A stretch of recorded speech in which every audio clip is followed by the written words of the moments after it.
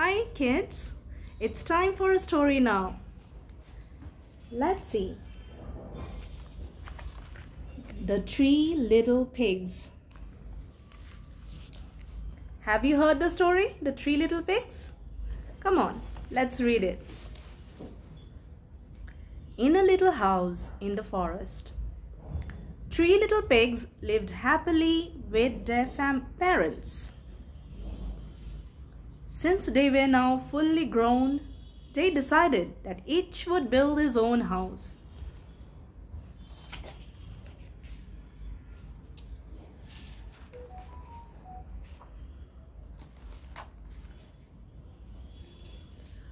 The first little pig, the laziest in the family, decided to build himself a house of straw.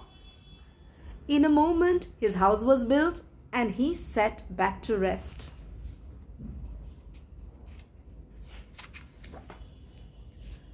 The second little pig, who was very greedy, preferred to build a house of wood and began to build it with great enthusiasm. It didn't take him long, and then he sat down to eat some apples. The third little pig, who was the hardest worker of all, built a house of bricks and mortar. It took him a long time to build it, but he made a safe and very handsome house.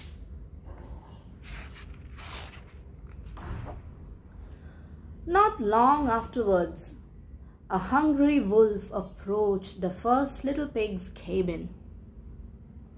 "Open the door, or I will huff and I will puff and I will blow your house down."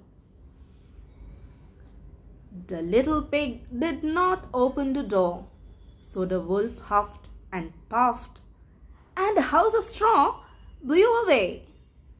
The frightened little pig ran to hide in his brother's house. The wolf followed him and knocked at this door too. "Open the door, or I will blow your house down." This little pig would not open the door either, so the wolf huffed and puffed, and the hut fell apart. Terrified, the two little pigs ran to their brother's house. The wolf knocked at this door too and shouted, "Open the door, or I will huff and I will puff and I will blow your house down." "Blow all you want, but I won't open the door," said the little pig. The wolf huffed and puffed with all his might, but the house didn't move. The wolf climbed onto the roof and slid down the chimney. The little pigs put a cauldron of water on to boil, and the wolf fell in, with his tail scalded, that is burned. He ran away and never came back, and the little pigs lived in peace. That's the end of the story. Hard work always pays. Goodbye for now.